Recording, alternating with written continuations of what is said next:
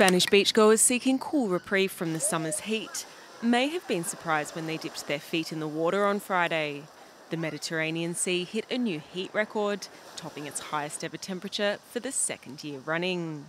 The daily median water surface temperature reached 28.9 degrees Celsius compared with 28.7 degrees Celsius last year. But the warmer waters weren't displeasing to all. The sea isn't too hot. It's better than the sea being too cold. I like it a bit more. It's better for tourism, holidays, and all the people who are here. The record comes on the heels of a scorching July over large parts of the basin.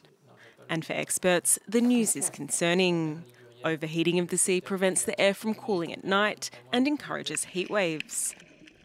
Warmer water also leads to higher mortality rates among many fish species. Of course I'm worried. Not only are we suffering, but also the ecosystems and the animals that live in the water. All of us who live on Earth are suffering right now because of global warming. Normally, when the water is very warm, fish move away from the coast because the water is colder there.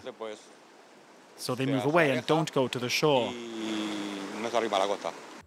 Experts from the Intergovernmental Panel on Climate Change have long classified the Mediterranean as a hotspot for global warming.